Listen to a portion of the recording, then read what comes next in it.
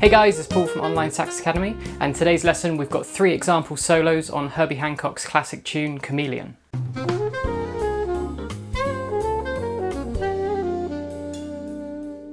So to get started, you can get the free PDF of the beginner solo, and that's available at onlinesaxacademy.com in the YouTube library. And as ever, premium members will have access to the intermediate and advanced version PDFs, along with the backing tracks and performance tracks. And there's also an extended backing track as well, so you can practice jamming along with this track. So Chameleon is one of those all-time classic funk tunes, and it's really popular to play at jam sessions as well. And it features the iconic bass line in concert B-flat minor.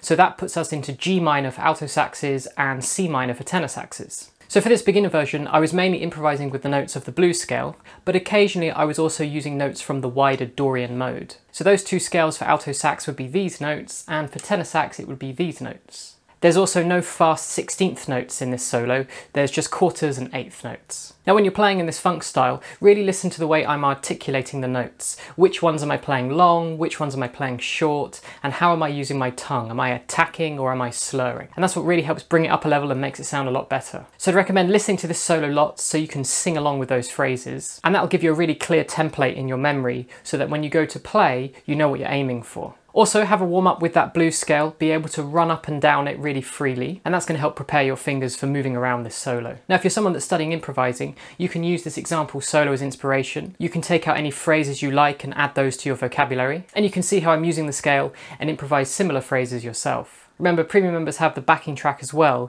so you can try playing this track all by yourself. Alright, so here's the beginner version.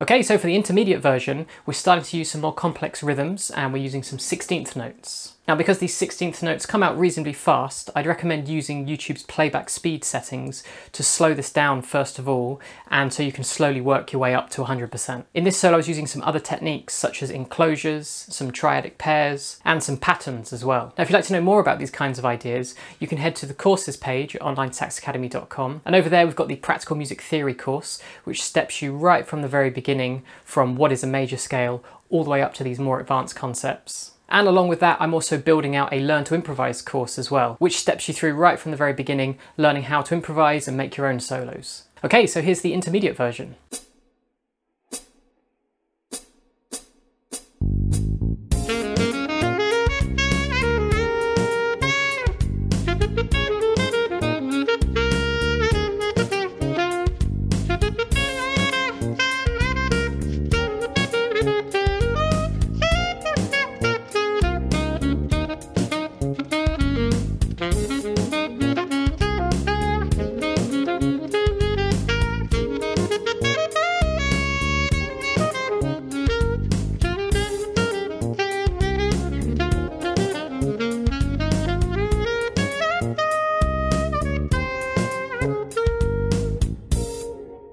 Okay, so next up we've got the advanced version.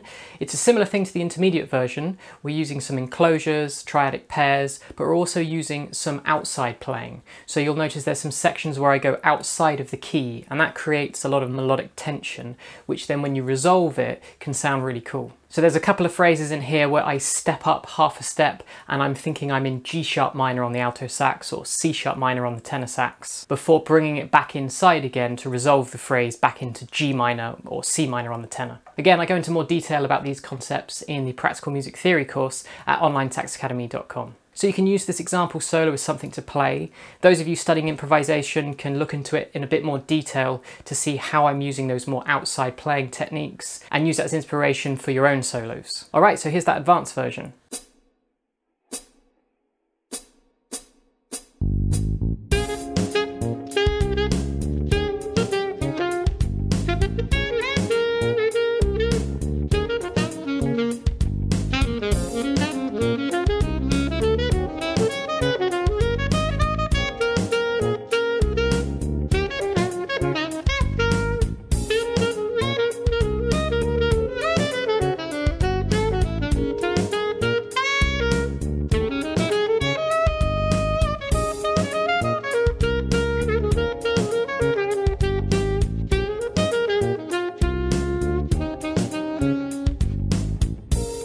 Alright, that's it for this week. Remember, don't forget to get the free PDF.